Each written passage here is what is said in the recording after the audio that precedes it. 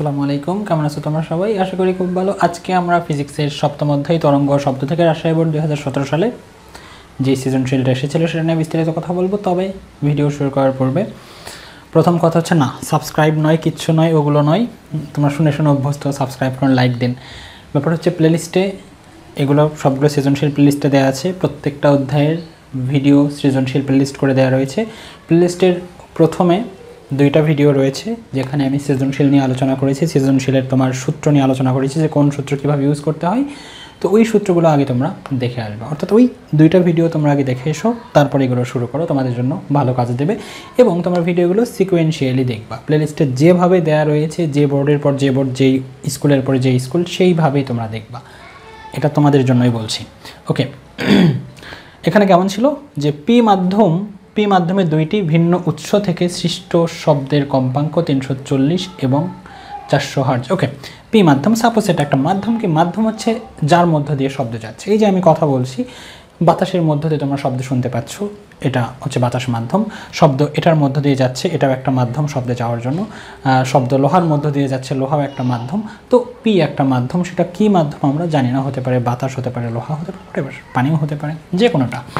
তো এটা সাপোজ একটা মাধ্যম, একটা পি মাধ্যম, রাইট? মাধ্যমের নাম হচ্ছে পি। হ্যাঁ, এই পি মাধ্যমে কি হচ্ছে, দুইটা ভিন্ন উৎস থেকে শব্দ যাচ্ছে, দুইটা ভিন্ন যন্ত্র থেকে।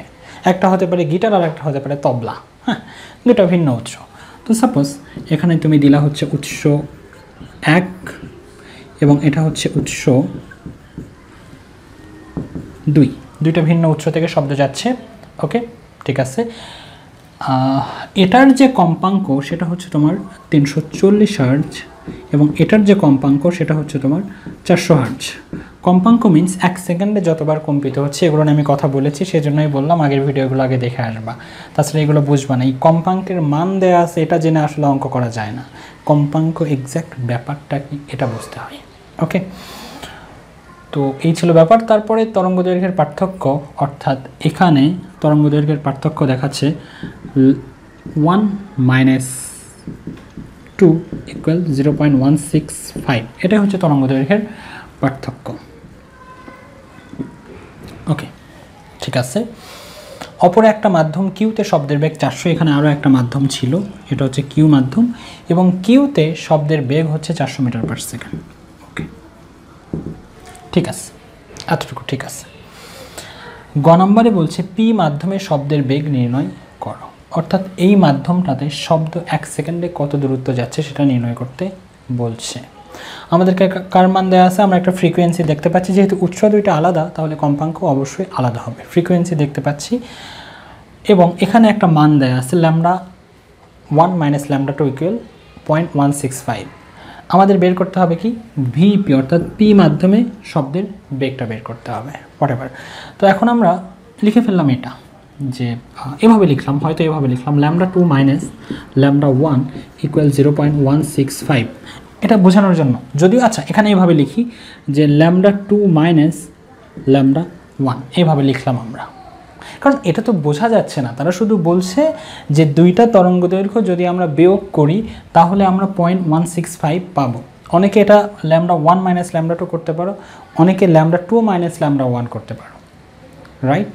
এখন কিভাবে লিখব, প্রশ্ন হচ্ছে আমরা কিভাবে লিখব? আমরা কি λ1 - λ2 = 0.165 লিখব, নাকি λ1 - λ2 = 0.165 লিখব? তাহলে এখন ব্যাপার হচ্ছে এই সংখ্যাটা কি হবে, বড়, আর এই সংখ্যাটা কি হবে, ছোট, রাইট? এটাই তো হয় বিয়োগের ক্ষেত্রে, সামনের সংখ্যাটা বড় থাকে, পরের সংখ্যাটা ছোট থাকে, এবং এই দুইটা বিয়োগ করে আসলে 0.165 পাওয়া যাচ্ছে।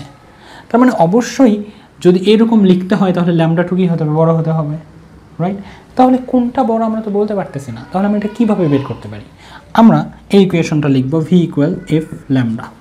সমস্যা কাকে নিয়ে, ল্যামডাকে নিয়ে। তাহলে ল্যামডাকে এ পাশে নিয়ে আসো, তাহলে কি হবে, v/f। এখন ভালো করে দেখো, ফ্রিকোয়েন্সি যদি বাড়ে তাহলে ল্যামডাটা কি হবে, কমবে, আর ফ্রিকোয়েন্সি যদি কমে তাহলে ল্যামডাটা কি হবে, বাড়বে।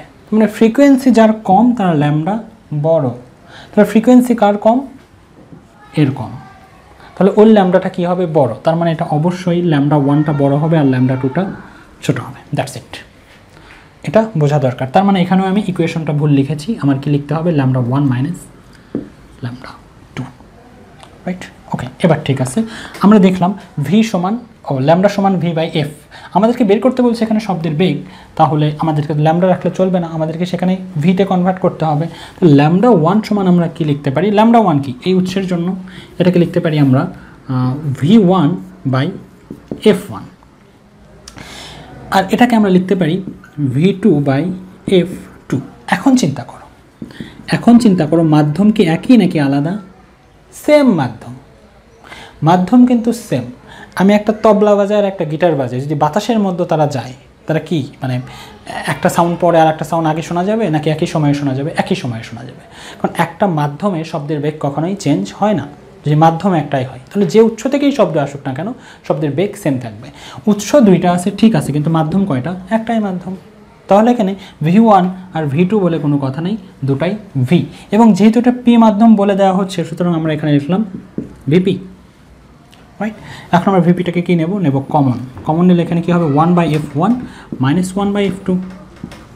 এটা সমান কি লিখবো আমরা? 0.165, রাইট? অঙ্ক শেষ। ভিপির মান তো তোমাকে বের করতে হবে। এটা কি হবে? এটা হবে 1 ডিভাইডেড বাই 300, 1 ডিভাইডেড বাই 400 সমান 0.165। এখন তোমরা এটা বিয়োগ করো, এই যে বিয়োগ করে ওই পাশে পার করে দাও, দিয়ে দেখো পি মাধ্যমে শব্দের বেগটা কত আসে। সম্ভবত পি মাধ্যমে শব্দের বেগ আসবে 374 মিটার পার সেকেন্ড। আশা করি আমি তোমাদেরকে বোঝাতে পেরেছি যে এইভাবে এই অঙ্কগুলো করতে হয়। আসলে এই সৃজনশীল দেওয়ার মূল উদ্দেশ্য ছিল ঘ নাম্বারের অঙ্কটা করা।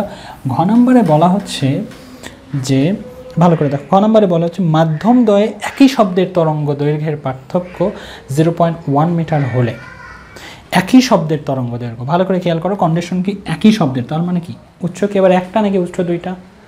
উৎস একটা। এবার আর উৎস দুইটা নেই, রাইট? এবার উৎস কয়টা? একটা। ওকে, তাহলে আমরা এখানে একটা উৎস লিখলাম, উৎস। এই উৎস থেকে শব্দ এখানেও যাচ্ছে, শব্দ এখানেও যাচ্ছে, রাইট? ওকে। এবং এইবার তরঙ্গ দৈর্ঘ্যের পার্থক্য আসলে এমন নয়।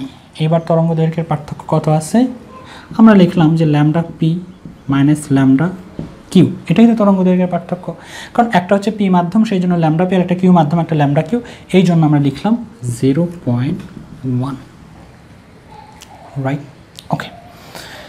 এখন কথা হচ্ছে এই যে lambda P minus lambda Q, অর্থাৎ এই মাধ্যমে তরঙ্গ দৈর্ঘ্য এবং এই মাধ্যমে তরঙ্গ দৈর্ঘ্য হিসাব করলে কি পাওয়া যাবে? মানে বিয়োগ করলে 0.1 পাওয়া যাবে। এবং এই ইকুয়েশন এটাও প্রকাশ করছে যে ল্যামডা পিটা অবশ্যই বড় আর ল্যামডা কিউটা অবশ্যই ছোট। কিন্তু আমাদেরকে কে বলল যে এই ল্যামডা পিটাই বড়? আমরা কি জানি এটা? না। ওটা আগে দেখতে হবে যে আমার এই লাইনটা লেখা ঠিক আছে কিনা। ল্যামডার মান কার কার উপর ডিপেন্ড করে? আমরা আবারও একই ইকুয়েশন লিখব, ইকুয়েশন ভি সমান এফ ল্যামডা, ল্যামডা ইকুয়াল কি করব? V by F. এবার কে চেঞ্জ হচ্ছে?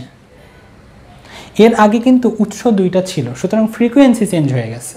দুইটা উৎস থেকে আলাদা রকমের দুইটা শব্দ শোনা যাবে, আলাদা রকম লাগবে শুনতে, কারণ একটাই, তার কম্পাঙ্ক আলাদা। শব্দ যদি দুইটা দুই রকম লাগে শুনতে, যার অর্থ হচ্ছে তার কম্পাঙ্ক আলাদা। এবার তারা বলেই দিচ্ছে একটাই উৎস, উৎস একটাই, তার মানে শব্দ শুনতে একই রকমই লাগবে। তাহলে ফ্রিকোয়েন্সির কোনো চেঞ্জ নাই, বাট ভি চেঞ্জ হতে পারে। কেন? কারণ হচ্ছে তোমার পি মাধ্যমে এবং কিউ মাধ্যম দুইটা আলাদা আলাদা মাধ্যম, আলাদা আলাদা মাধ্যমে শব্দের বেগ হয়ে যাবে আলাদা আলাদা। এটা খুবই স্বাভাবিক, এটা তোমাদের জানা উচিত। তাহলে এখন এই ল্যামডা যদি বড় হয়, কি কি কারণে বড়? ফ্রিকোয়েন্সি তো অলরেডি কনস্ট্যান্ট, এটার কোনো চেঞ্জ নাই। বাট ভি যদি বাড়ে ল্যামডা কি হবে? বাড়বে। আর ভি যদি কমে ল্যামডা কমবে। অর্থাৎ যেই মাধ্যমে শব্দের বেগ বেশি সেখানে ল্যামডাও বেশি। তাহলে এখানে শব্দের বেগ 374, এখানে শব্দের বেগ তো 400, তার মানে কি এখানে শব্দের বেগ বেশি, দ্যাট মিনস এখানে ল্যামডাও বেশি। এটা কি মাধ্যম? কিউ মাধ্যম। দ্যাট মিনস আমি ইকুয়েশনটা ভুল লিখেছি, এটাই হবে কিউ আর এটা হবে পি। That's it. এতটুকু তুমি পারছো, প্রথম কাজ তোমার শেষ। এখন কথা হচ্ছে যে এই অঙ্কটা আমরা করব কিভাবে? তারা বলল 80 বার কম্পনে কিউ মাধ্যমে 124 মিটার যেতে পারবে কিনা। কি চাচ্ছে আসলে? তরঙ্গ দৈর্ঘ্য মানে কি সেটা জানো তোমরা? তোমরা শুধু সংজ্ঞা পারো, হ্যাঁ, কিন্তু সংজ্ঞার মানে বোঝো না, শুধু মুখস্থ করার একটা টেন্ডেন্সি হয়েছে তোমাদের, সেজন্য ধরা খাও বেশি। তরঙ্গ দৈর্ঘ্য ব্যাপারটা হচ্ছে তরঙ্গ দৈর্ঘ্যের সংখ্যা কী বলে, একবার কম্পনে যতটুকু দূরত্ব অতিক্রম করবে সেটাই হচ্ছে তরঙ্গ দৈর্ঘ্য। দেখো পানিতে যখন ঢিল ছোড়া হয় কণিকা কিন্তু ওখানেই এভাবে কাঁপতে থাকে, তো এই যে একবার কম্পনে ঢেউটা কোথায় যায়, সামনে যায়, তাহলে একবার কম্পনে যে দূরত্ব অতিক্রম করে সেটাই তরঙ্গ দৈর্ঘ্য। তাহলে আমরা যদি তরঙ্গ দৈর্ঘ্য বের করতে পারি, তার মানে কতবার কম্পনের জন্য অতিক্রান্ত দূরত্ব বের করতে পারছি, একবার কম্পনের জন্য। যদি কখনো লেখা থাকে যে এ একটা মাধ্যম যার তরঙ্গ দৈর্ঘ্য 3 মিটার, যার অর্থ এটা যে ওখানে একটা কণিকা একবার কম্পিত হতেই তরঙ্গ 3 মিটার দূরত্ব অতিক্রম করে যায়। যদি বলে সি একটা মাধ্যম, সেখানে তরঙ্গ দৈর্ঘ্য 2 মিটার, যার অর্থ হচ্ছে সি মাধ্যমের কণিকাগুলো একবার কম্পিত হলেই তরঙ্গ 2 মিটার দূরত্ব অতিক্রম করে। তাহলে এই যে কিউ মাধ্যমে 124 মিটার যেতে পারবে কিনা আমরা কি বের করব, কিউ মাধ্যমের তরঙ্গ দৈর্ঘ্য বের করব। কারণ তরঙ্গ দৈর্ঘ্য মানে কি, একবার কম্পনের জন্য অতিক্রান্ত দূরত্ব। তো আমি যদি একবার কম্পনের জন্য অতিক্রান্ত দূরত্ব বের করতে পারি, 80 বার কম্পনের জন্য পারবো না?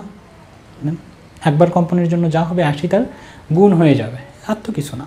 তাহলে আমরা কি করব, কোন মাধ্যমে চাইছে, কিউ মাধ্যমে চাইছে, আমরা কিউ মাধ্যমের তরঙ্গ দৈর্ঘ্য বের করব। তাহলে এখন কাজটা আমার কি, খুব সিম্পল, খুব সিম্পল। আমরা এভাবে লিখলাম যে তোমার ভি সমান এফ ল্যামডা, তো আমরা লিখে ফেললাম ভি সমান এফ ল্যামডা। কিউ মাধ্যমে তুমি ভি কিউ দিলাম, এটা এফ কিউ দিলাম, এটা ল্যামডা কিউ দিলাম, এটা। ওকে, আমরা কি করব, এই ল্যামডা কিউ এর মানটা করব বের।